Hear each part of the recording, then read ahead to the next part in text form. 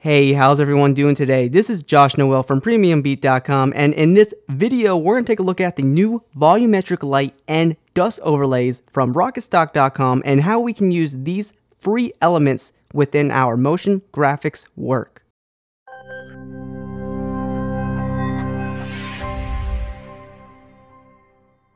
Before we begin, you can head over to RocketStock.com and download the 16 free 4K volumetric light and dust overlays. The link will be in the description, and go ahead and check it out. Download it; it's absolutely free. And let's begin this tutorial. So, obviously, we have a few assets in here. I'm just going to go ahead and just delete them, and we'll work from scratch. So here's our original composition. Basically, we just have some grunge titles in here and just a little bit of scaling going on. So not much is really happening here. But if we want to say to the next level, we really don't have to put a lot of work into this because we have the volumetric kit right here. And it has 16 elements, and there's a lot to work with. We have 2 dust elements, and we can come through here and double click a clip in here and see what's happening and how we can use this. So let's say we want to use something like window beams. What we can do is bring this layer into our composition, and automatically you'll see that all you see is the actual light. But understand this is a 4K file, so you might have to scale this down. So you can hit S on your keyboard for scale, and you can always just scale it down by a little bit. And of course, you can incorporate this with like 4K compositions or any type of video. So that's always nice to have that, and plus it gives you a lot more flexibility of scaling and how, positioning and things like that. So that's always nice with this pack. So right off the start, we see our light, but it's basically we don't see our motion graphics work underneath. So what we need to do is we need to go to our blending mode, which you can just toggle switches and modes until you see the blending modes here. And we can go to our window beam here, and we can set this to screen. And there's a variety of different blending modes that we can add. As you can see, we can see our light beam over here, kind of manipulating our our sequence here, which is nice. But I prefer a little bit something different. So you can always check out add, light in. And there's a few other ones down here, but the one that I'm going to look at is hard light, and that's really going to create a lot of contrast and make things a little bit more moody. And I personally think that's a nice look. Of course, I go ahead and invite you guys to check out a variety of these different blending modes here. So soft light gives you an interesting look, but we're going to stick with hard light for this tutorial. So let's say if you were just experimenting with this light beam, let's say if you want to try something else. So what you can do is make sure that your layer is selected here and select, say, like another light beam in here. Hold down Alt on your keyboard and click and drag this new file on top of your original file, and what's going to happen is automatically going to replace it and keep the same transform properties. So this way you can quickly experiment with what's going to work and what's not going to work, and I think that's really awesome.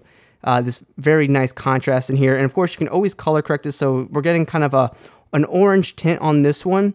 So what we can do is go up to Effect, Color Correction, and say like Curves, and we go to like a red channel over here, and bring down this red value over here, and we'll see we can do a little bit more green. Of course, we can go into the green channel and maybe bring this down to make it a little bit more blue. Obviously, you can easily manipulate the color on this and make it look really nice, and I really do like that. That looks really awesome. So let's say if you want to stay with this hard light, but you don't want this much contrast because you really can't see the rest of the title. Of course, understand that this is going to be animating, so some of your title might be revealed a little bit more. So if we scrub through here, it does brighten up a little bit, but we can hit T on our keyboard for opacity, and we can lower the opacity down a little bit, and that's going to lower the contrast a touch.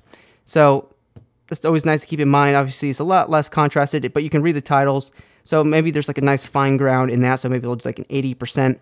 But for style purposes, I'm going to keep it at 100%, just letting you guys know that you can change the opacity of this. So let's go ahead and add some more elements. So we also have some dust elements that were provided in this pack for free. So we can grab like, subtle dust. And as you see, we have a little bit of light beam going here, and we have a swirly dust as well, which is going to give you a ton of dust.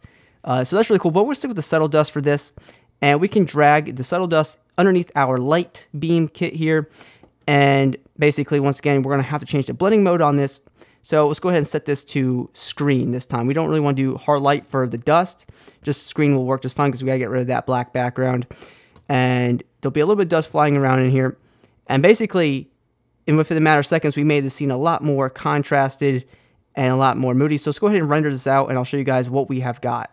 And after our render, this is what we have. And you see the light automatically reacts to our entire environment here. And it just looks absolutely beautiful. We can see some dust flying around, and it's just beautiful how this light reacts to our composition, just like this. So be sure to download this, and before we end this tutorial, let's take a look at how we can use this for video. So there's a lot of uses for this. Obviously, we have different blending modes, and if you have 4K footage, you can obviously use this pack. So obviously, I would suggest making sure to use these when there's a light source in your shot. So obviously, this window is a light source. So we're gonna go ahead and enhance this look. I'm gonna grab Subtle Dust 02 here, and we're gonna bring it into our comp, and go ahead and scale this down for now, kind of see what we're working with.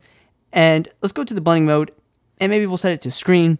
And I wouldn't suggest really hard light or even soft light for video. I mean, obviously you can see that this is kind of too dark for the rest of our video. So obviously, like, you know, something like screen is going to probably work best. You can also try add if you really want, but I'll stay with screen.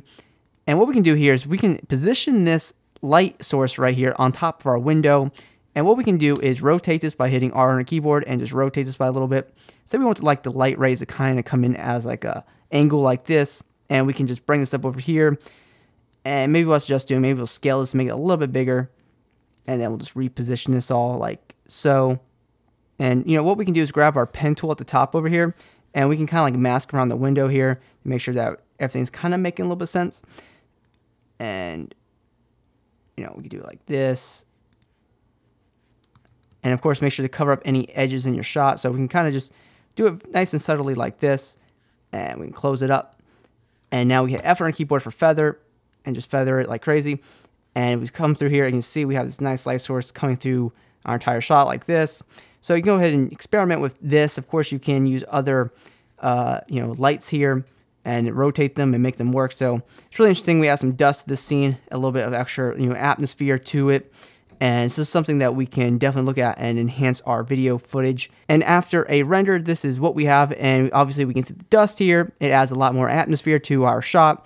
And it's just really interesting how we can use this for both motion graphics and video.